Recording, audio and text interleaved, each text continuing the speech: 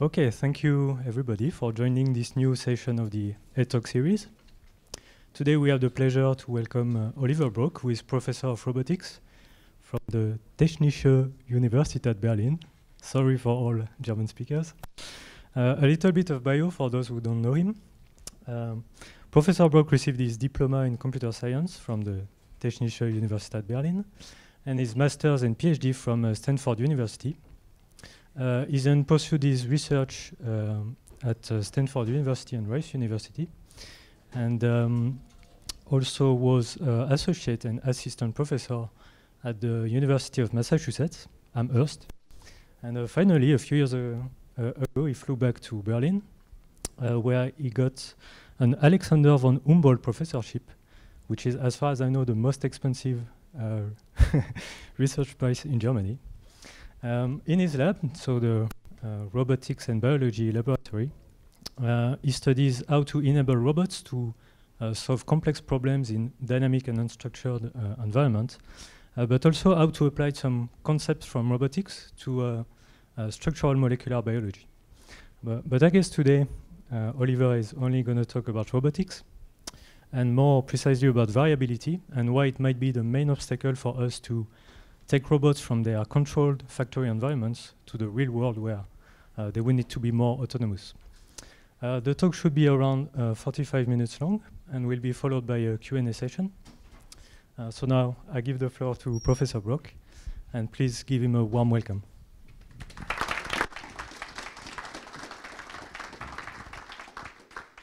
Thanks a lot for the introduction, and thanks a lot for the warm welcome. It actually feels very good to me to be welcomed by you, because you probably don't know this, but I have a special relationship with SoftBank. I almost bankrupted SoftBank once.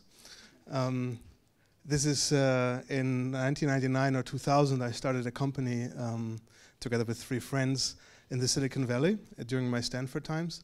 And I think SoftBank invested about 100 million, and that didn't go so well.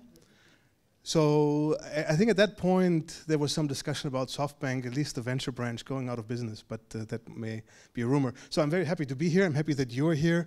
You're probably also happy that you're here, that I didn't ruin your professional career. Yeah, so today I want to talk about variability, and I kind of sent that title without thinking about it too deeply, and then I realized that I might have made some mistake, but I'll just roll with it. Let's see what happens. So variability, what is variability? Today, these days, when we think about that, we have this in mind, right? Lots of images, ImageNet database. We consider that to be highly variable, so there's thousands of images of the same thing. That's kind of variability. I think that's far from understanding what variability is about. We're really focusing on something very narrow. And I would like to keep that point throughout the rest of my talk, but for you to sort of have some image in mind for what variability could look like, please keep this. So let's start by looking at how do humans address variability without having defined what that really means. I'm just going to show you something. So this is a little visual trick. I guess you guys don't have a microphone, so I will put words into your mouth. So what you saw first was these dots changing colors, and as they start rotate, it appears that the color changes sort of go away almost or get reduced, but that's actually an illusion. I'm going to show it to you one more time. Now try to track one dot, right, from the beginning to end. Keep focus on one dot, and you will see that its pattern of color changing actually does not vary.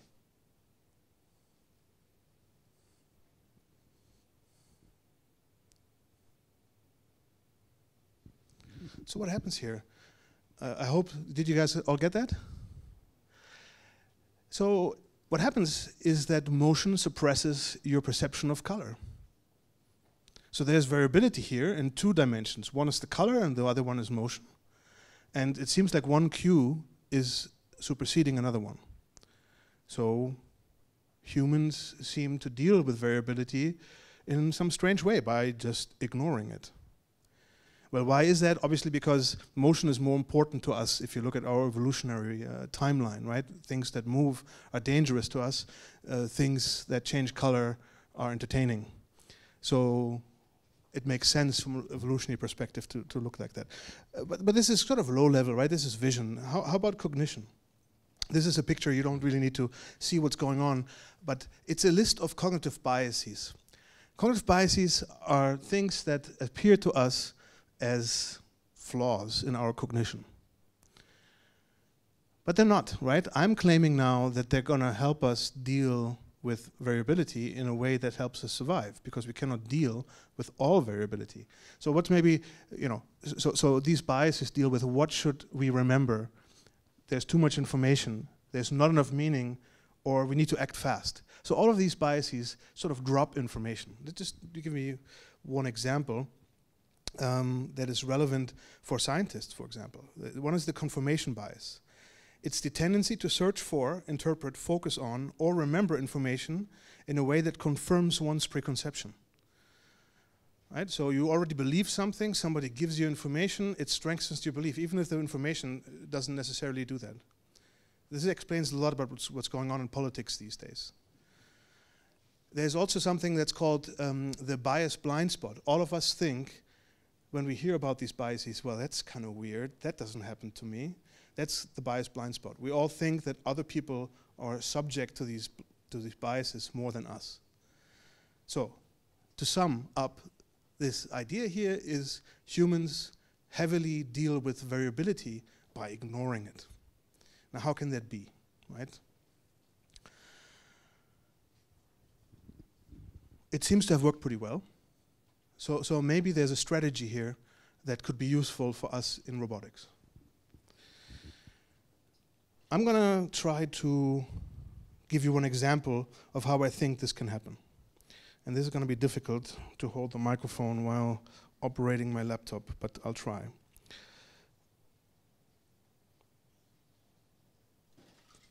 Okay, so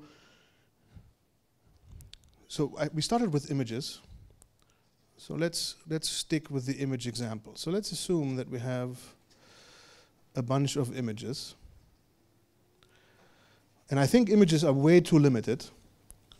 Right? I think images are too limited, but let's stick with that because it's a nice visual metaphor. And in the end, maybe we want to know where's food. So we want to seek information inside these images for food. One way to do that is to go very directly from one end to the other, and I think that is very difficult. Deep learning is sort of a hot thing these days, and I think deep learning succeeds very well because it doesn't do this direct shot, but it introduces intermediate representations. So let's call this information. So I extract some information from these images, and let's call this information 1, and from this information I extract more information or some different or higher level information, and so I end up understanding what food is. So maybe we, in the first step, identify objects, in the second we identify round objects, in the third we identify apples. And clearly this is not just something that happens in one channel, this happens maybe from some other source. Maybe let's say that these are sound files.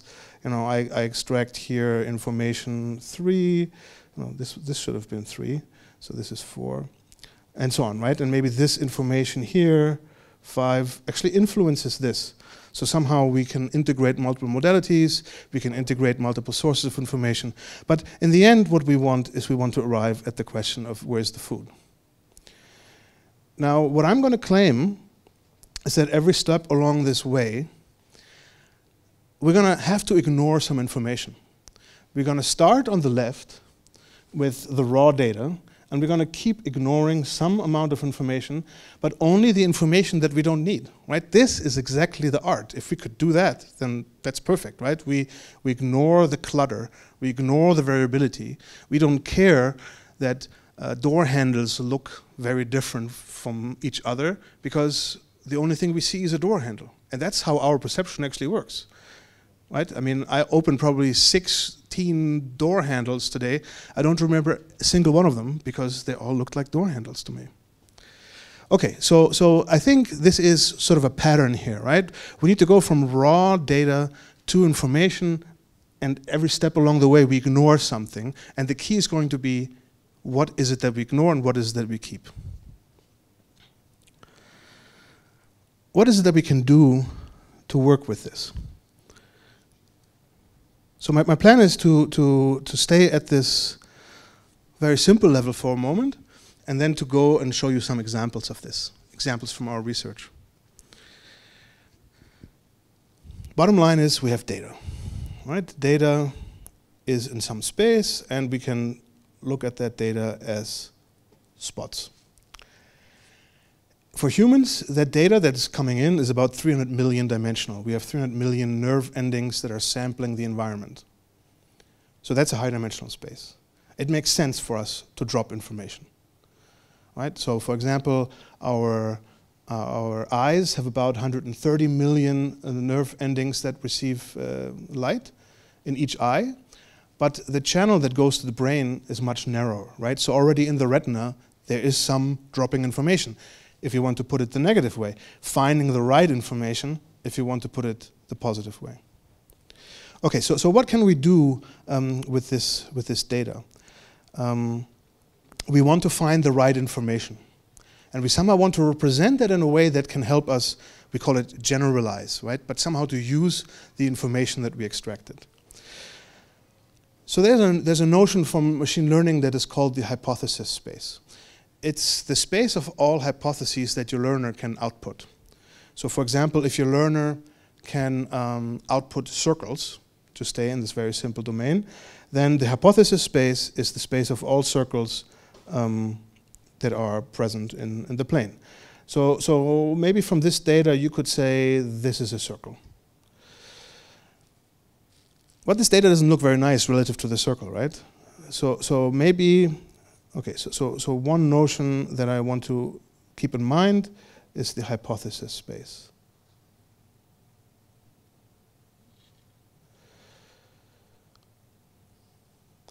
And if you just want to go from the simple example to something more complicated, the hypothesis space of deep neural networks, for example, is huge. It's all functions that can be represented by the neural network, right? Which sometimes have billions of parameters. So here I'm looking at something very simple, just circles, x, y, and radius. So that's the hypothesis space. Another thing is, though, if we redraw this data, by going from these 300 million dimensions to not these two, but to go to other dimensions, maybe the data looks like this. And now my circle hypothesis is very obvious, right? So basically how easily we can interpret something depends on the representation.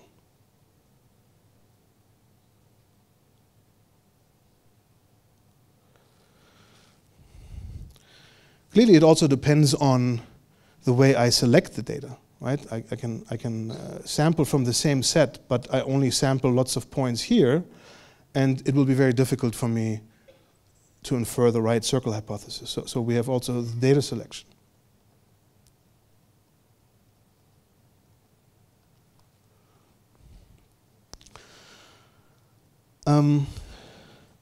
There's another thing that is related to the hypothesis space, and that is, for example, I can have the same hypothesis space, which is circles, but I can make small circles more likely by some tuning of my algorithm. So this is called a language bias.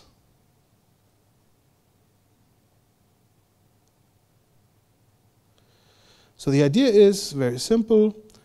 I have some dots, and I prefer small circles, and I'm not sure if this is going to make too much sense, but then, rather than looking at the big circle, rather than saying this is, I prefer smaller circles. So I can build a bias into my language. I think basically that these are the tools that we have. All of these all of these can be viewed as some form of prior. This is information that we have before we look at the data, right? I define my hypothesis space by picking a machine learning tool. I usually select a representation. This is, machine learning people do this most of the time by hand. I cannot even pick the data, right? Especially in robotics, the data is the data. That is the experience that I come up with. It's difficult to sort of select this. And then language bias is a knob that we can tune to hopefully focus in on the right data. Okay, so I don't know if it's easy for you to keep these things in mind, but I want to go through a couple of examples and examine these aspects. Actually, why don't we do this for deep learning right now, okay? So I've already mentioned that deep learning has a huge hypothesis space. The representation is not really covered so much by deep learning because we just have a vector. What that vector is, the deep learning, the network doesn't care about, right? So we still have this aspect that we can tune this. Data selection, we have huge amounts of data to make data selection a solved problem, right? And that's a problem for robotics because we would like to solve problems with few data. And then the language bias. This is, I think, the most interesting one. Because there's people that think deep learning is going to solve everything. And to me, this amounts to saying that the language bias encoded in deep neural networks is exactly the right one for solving natural problems. Right? That's effectively what it says. And so this is something that we can debate, and you can debate with yourself whether you believe that or not, that somehow neural networks just have the right mojo. Okay, so let's to warm up. Let's let me switch back to the other view here. To warm up, let's pick a very general tool. Let's pick mathematics. Okay, so this might seem like quite of a jump, but there's a paper published by a guy called Eugene Wigner, who's I think he won a Nobel Prize. He was involved in the Manhattan Project, super smart guy. The unreasonable effectiveness of mathematics in the natural sciences. He said, wow, isn't it amazing that all these amazing physics around us can be captured by this simple formula? What he's saying is mathematics not only defines the right hypothesis space, it also has a very good language bias, right? Yeah, but then a couple of decades later, this other smart guy said, the reasonable, though perhaps limited effectiveness of mathematics in the natural sciences. He said, well, it's not surprising that there is a language bias, because we designed mathematics to describe the things that are around us. So he's saying the language bias is there by design, and so it's not so surprising that mathematics is so good at describing the world around us. And then, again, a couple of years later, the next paper come up, the unreasonable effectiveness of data. And that's quite a break, right? Because before, we talked about mathematics. And now we talk about data. So these are sort of at opposite ends of the scale, right? What is the language bias of data? There is none, right? Data doesn't have, that's just the data. So it's kind of an interesting shift, right? Before we were dealing with problems that we could very easily describe with simple formula. Now we're dealing with problems that are difficult, like speech recognition and things like that, robotics, AI, and we're giving up, right? We're saying, okay, our tools are not good enough. Our ability to come up with a hypothesis space and a language bias is not good enough. We're going to just resort to data. And I guess what I would like to argue today is that we should do both.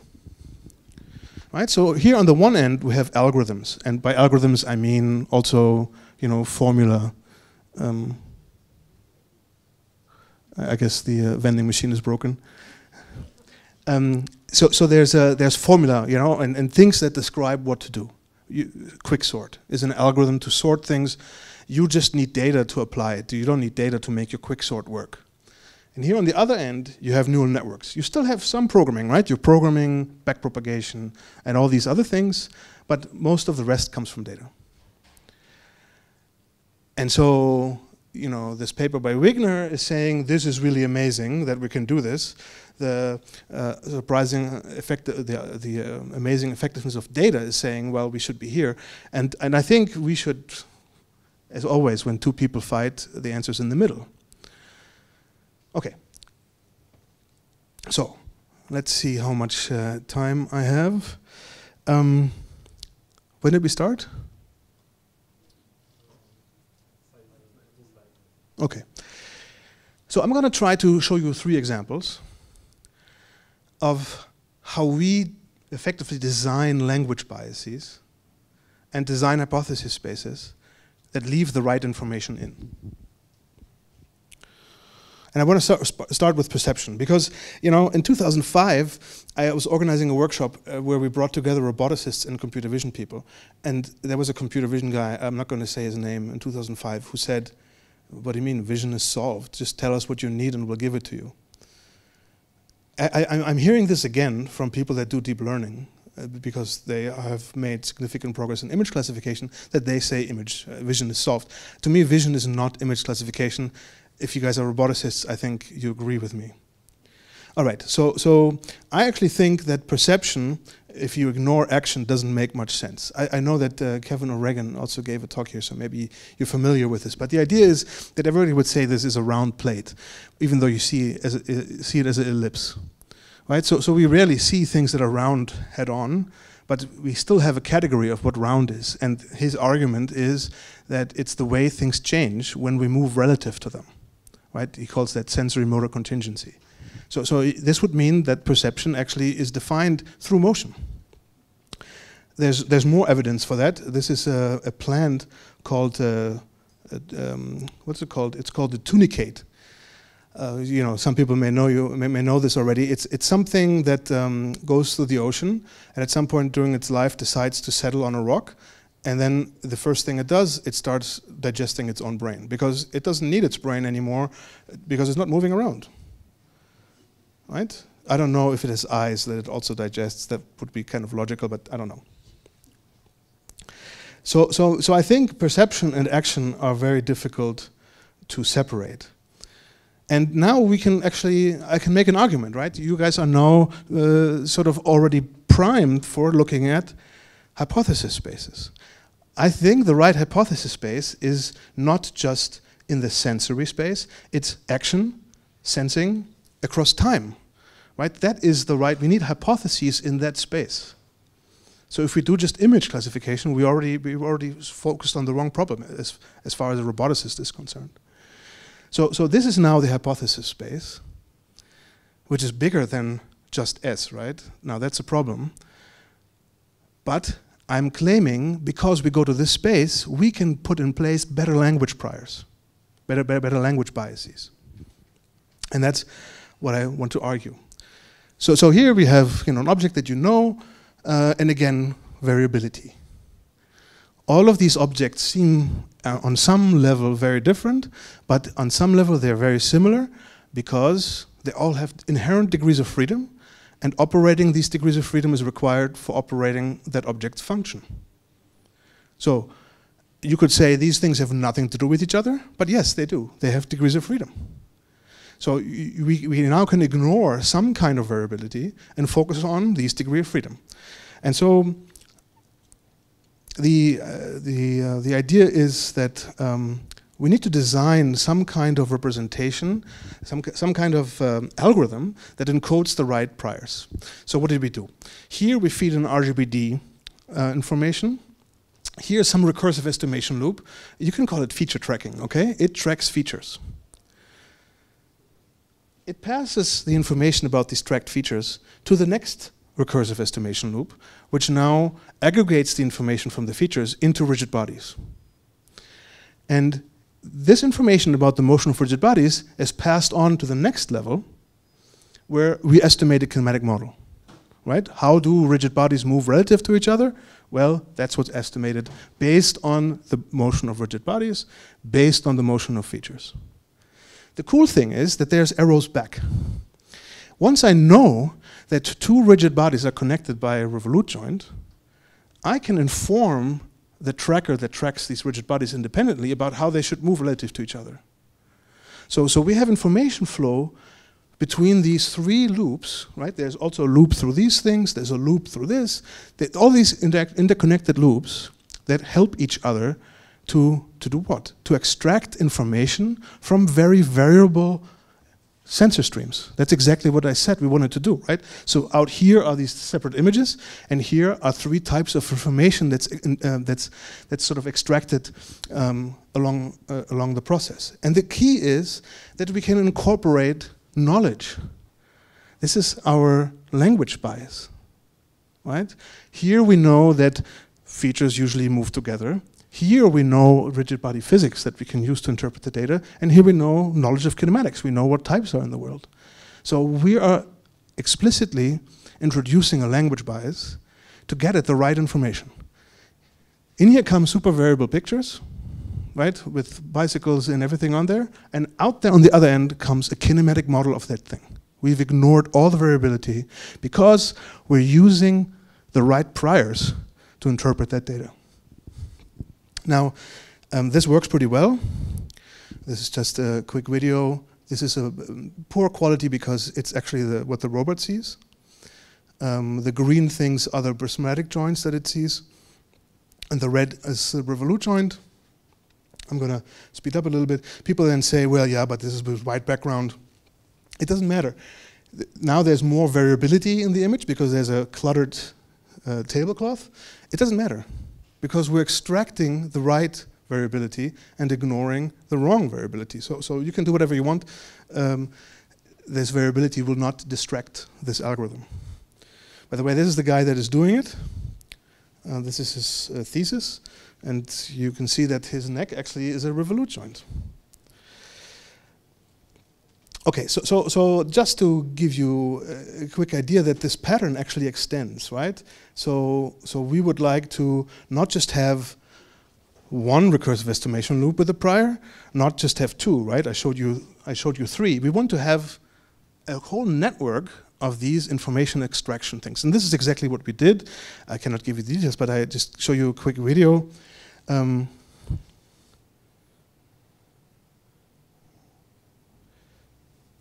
So here you see a robot pulling this handle from the outside view, and then the light gets turned off. This is actually not a problem with the video.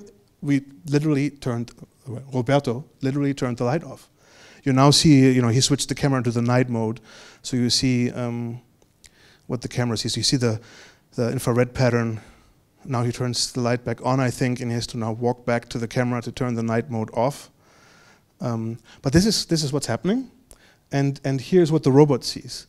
It is pulling on this thing. It has identified a prismatic joint, and it's also tracking the joint variable, and it continues to track it even in the dark because it's using multimodal information. We've just added some additional one of these interpreting loops, and this one is based on proprioception. And so this whole network of things actually is very robust to failure of a single one because it's redundant information. So this is what I said, right? You actually have multiple of these pathways of information. And the interesting thing I find that was kind of striking in retrospect, this was not motivating our work at all. But if you look at, this is layers of the cortex. It turns out that there's obviously information going one way, but also information going the other way. So just, a wild claim. You could think of this as a recursive estimation loop, right? There's sort of this loop going on. We're passing information up and passing information down, right? And then on the right, you see a mapping of the visual cortex of I think it's a macaque monkey. And all the lines indicate which of these boxes are together, are connected somehow. So there's some resemblance of the thing that I showed you, right? These are our boxes. Each of them exploits a particular prior, and they're all connected to each other. I don't know if this is anywhere close to the truth, but when everybody is focusing so much on the fact that we need neurons, Well, maybe that is the organizational pattern in the brain that is the right one to copy. Right? So I'm not trying to diminish the accomplishments of neural networks. I'm just saying there may be something else. And maybe we should look for that. Okay. So these are the two guys that worked on it. Mostly it's Roberto, and one of the inclusion of one of the modalities was also done by Sebastian. Okay, so the idea here is that we created a way of incorporating knowledge into the world by generating a language bias, if you want, and we are rejecting the variability and just letting the things pass that we think are the relevant pieces of information. In this case, the joints, the kinematic degrees of freedom, kinematic model of the robot. Okay. Let me stick with the topic of neural networks. Right? So what happened was that we were programming things. This is on the algorithm side. And then this was in 2010, the winner of the ImageNet challenge. And then in 2012 and 2014, those are the winning networks. And you've all seen this. So we jumped from one side, right, from the let's program everything side, the algorithm side, to the let do the data, do the job kind of side. I'm going to talk to you about some work that Rico Jonskowski is doing, and he's pursuing the idea that I mentioned earlier of just merging these two things. We have algorithms and neural networks, and somehow we should integrate them rather than combat between one side and the other. This is Rico. So the idea that that we pursued just to validate if this is even possible is to say, let's pick a problem for which there is a very clear algorithmic solution, state estimation. Everybody knows Bayes filters, recursive estimation is the right thing to do. But in order to actually implement the Bayes filter, you need a motion model and a sensor model. And those things may be difficult, right? You actually have to somehow know your system, or you have to gather data and try out. So somehow we have a very clear algorithmic template, and we have some components in that template that are missing. So this is an ideal opportunity for saying the algorithmic prior that's encoded in a Bayes filter, that's super useful. We know that any solution that anybody can come up with to a state estimation problem should look somewhat like that. But there's components in there that we better learn. And this is exactly what happened. So again, I'm not gonna give you all the details, but that was wrong. Sorry.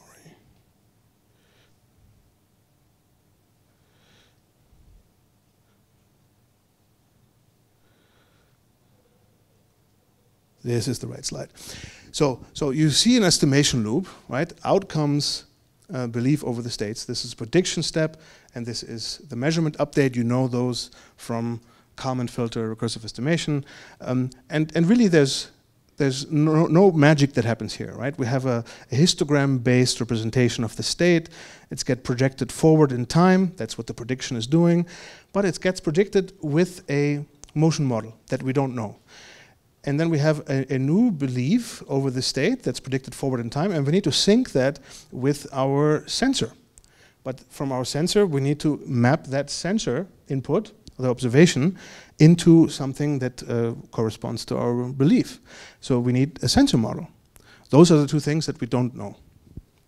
So we tried this for two problems. Here is a very simple one-dimensional localization problem. You guys probably have seen this. And we just encoded this recursive estimation loop as a neural network and put two sub-neural networks in there to learn the motion model and the sensor model. And then we applied just regular backpropagation, and these are the results. So this is the histogram filter. This is the right thing to do. And this is the gray curve. And you see it very quickly, you know, basically it starts here and it stays good. Right? It has the right motion model and the right sensor model, and it estimates the state very quickly and then tracks that state. We compared our end-to-end learnable histogram filter with long short-term memory architectures These are basically deep learning architectures, recurrent neural networks with memory. The good news is that we beat them, right? These are the two lines up here. And these three are the yellow, this greenish thing, and the dashed line. Let's ignore the dashed line for now. These two things, they both in the end are actually better than the real histogram filter. Right? You see that after a couple of training steps, they get better. How can we explain that? Well, the histogram filter, which is the gray line, assumes that the data has no bias. But there actually is a bias, because in our example there's walls on either end and these states are different. If you move to the left when you're already at the leftmost point, you do not move any further. So it turns out that by learning the motion model and the sensor model, our algorithm learns this and exploits this to predict more accurately what the state is going to be. Now you can call that this, you can say that this is overfitting, or you can say this is really clever usage of the data to fit to the specific problem that you have. Just to give you some idea of what that looks like. So here you have the different states. There's a door here, door here, door here, door here, and here's time. And something is light if the estimator thinks that state is likely. The black dots here indicate the ground truth. And you see that these three, well, actually these four, these three look pretty much indistinguishable, right? I mean, they're very good at tracking the state. This one also tracks the state very well, and these are the two long short-term memory architectures that, as you can see, have a very wide, unfuzzy distribution. So this illustrates, is this surprising? No, it's not, right? I mean, this is a totally non-surprising result. It's totally unfair to compare to long short-term memory. It's really unfair of us to do that because we've given our neural network a base filter. If it didn't do better than a neural network that doesn't have a base filter, it would be very surprising. So the news here is not so much that we beat LSTMs. The news is that we've managed to integrate an entire algorithm into a neural network and to make that work. So this is one step of combining these two sides and of being able to combine something that has a very weak language bias, neural networks, with a strong language bias, an algorithm, and to combine that in a fruitful way. I think that's a very important step towards extracting the right information and towards fighting variability. We also applied this to a 2D problem, and it also works very well. Let me show you something else. Another way of fighting variability. Here you see a robotic hand that is made out of silicone grab a candy bar out of a bowl. We all know that manipulation and grasping are notoriously difficult things. Why? Because of variability. Right? You'll move things a little bit, things don't go so well. Well, why does it work so well in this case? Because you can see the hand is actually sliding against the wall of the bowl. It's using the fact that the candy bar is inside the bowl and doesn't really have to care. It's sort of scooping, right? It doesn't need to perceive the exact structure, the exact placement of the candy bar. It just scoops through that. So there's a lot of exploitation of interactions between hand, the bowl, and the candy bar that makes this robust. Right, so you can imagine that if I placed the candy bar somewhere differently, or if I placed the bowl a little bit differently, or if the hand came from some slightly different angle, this would probably still work. So somehow, something in this video fights variability. And my claim is that it is exactly this. It's exactly these interactions between hand, environment, and object. Let me try to explain that very briefly. So the idea is that we're sending some actuation command to our hand, but there is sort of compliant contact between environment, object, and hand, and that leads to a modification of the behavior that we would see if we just opened and closed the hand in free space. So the behavior of the hand is the result of control and of that triangle of these interactions.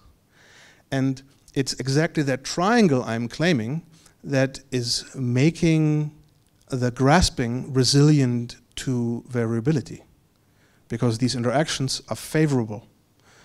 They can be unfavorable, but in the way that we've designed the hand and that we set everything up here, they're actually favorable.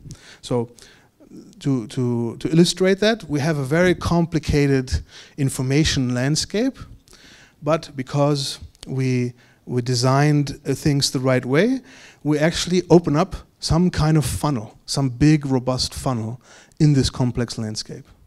And this funnel is the result of these interactions between hand, object, and environment. Clearly, we can build a hand that is not capable of picking up anything, but here we build a hand that is capable of picking up things out of bowls very reliably. So for that particular case, we have created a funnel. So I guess that means that if we go back to our initial picture of data and algorithms, of thinking about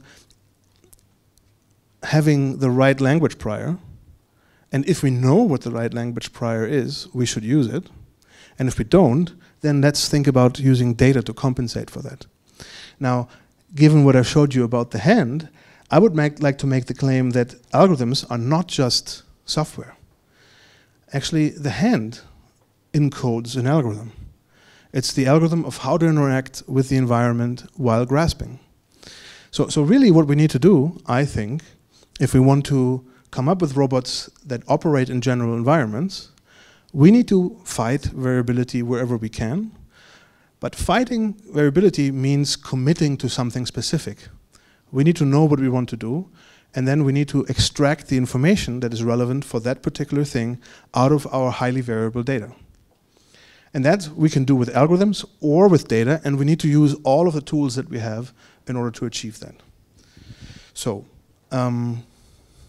yeah, I guess that's what I wanted to say. I think we need to not try to be generalists. We need to not try to solve all problems. We need to be cognizant of the fact that these problems that we want to solve are too high-dimensional to solve in generality. And our only hope, and that is also what we humans do, which is what I tried to show you in the beginning, is to commit to something, is to commit to a task and to say, I'm going to fight variability by extracting the information that is relevant to that task. And once we do that, we can actually design these right language biases that help us extract that. I showed to you one architecture for perception that I think is very apt at extracting useful information for a particular task out of that variable data stream. And I showed to you how we can combine neural networks, low language prior, with algorithm, high language prior. And I showed to you how language prior can be encoded in hardware itself. So all of these three things, to me, are useful ways into the future to build general robots. And with that, I thank you very much.